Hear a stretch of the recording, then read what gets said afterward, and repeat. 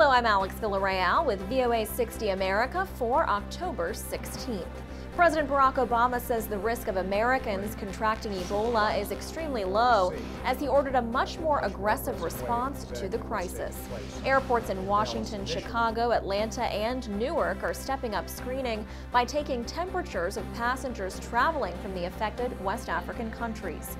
Meanwhile, Vinson, the second Texas nurse who contracted Ebola after treating Thomas Eric Duncan, is now being treated at Emory University Hospital in Atlanta.